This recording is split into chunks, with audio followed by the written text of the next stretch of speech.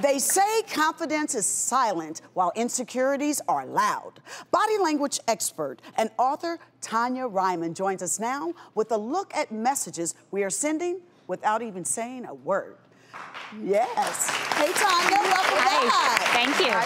Tanya, what does insecurity look like in our body language? It starts off when people are like slumped over and they're avoiding eye contact purposely, and maybe they're orienting their body away. They're putting up barriers, you know, instead of being open and having good body language, you're sitting there like this. You know, things that demonstrate that they don't want to engage, they're not willing to engage. So one of the tips and tricks that I've learned over the years is if you meet someone and you just line your right eye up with their right eye, that engagement, that interaction gets processed in the left intellectual brain as opposed to being processed in the right brain, the emotional brain, where we feel fear, anxiety, stress. So if we can engage with someone on that left side and have it done just pretty much as an intellectual meeting, that starts the conversation off in a much calmer fashion than it normally would. I like to look people right in their eyes. Is that too much? Yeah, well, there's two things. The first thing is you have to realize eye contact is very cultural, so you want to make sure you're not offending the individual. Okay. In addition, you want to make sure you're not stalker staring them. And what I mean by that, right? Yeah. So, what? Yeah.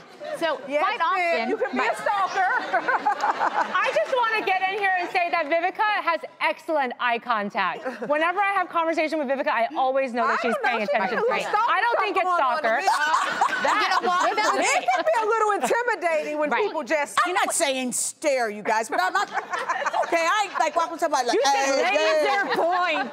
You know, I mean, it's just that if I'm talking to you, like how we're speaking now, I want you to know that I'm talking to you, that I'm not talking over here and looking over there. So you know, girl. So right. I think that's rude. There's like, 2 points. It bothers me if someone's trying to talk to me. I'm like, I'm over here. Yeah. There's 2 things you have to realize. The first thing is normally we're comfortable with eye contact when people are blinking at a natural, normal rate, which is roughly like 20 blinks per minute. What winds up happening sometimes is people don't blink, and that's when we get that stalker feel. Oh, yeah. Okay. Aside from that, Why aren't they blinking, Tanya? well, some people, believe it or not, don't blink as often. Some people blink once and twice a minute instead of 20, 30 times a minute. Now I'm thinking my blinking. Yeah. I know, I just blinked so many times right now. We talk about rapid blinking, right? And that makes somebody look anxious and insecure. So you want to have obviously a conversation where you know that you feel good, so you're blinking at a normal, natural rhythm. The other thing is you have to start the conversation holding eye contact and then try to keep the conversation going with that eye contact. In saying that, though, it's much easier for somebody who's uncomfortable in their own skin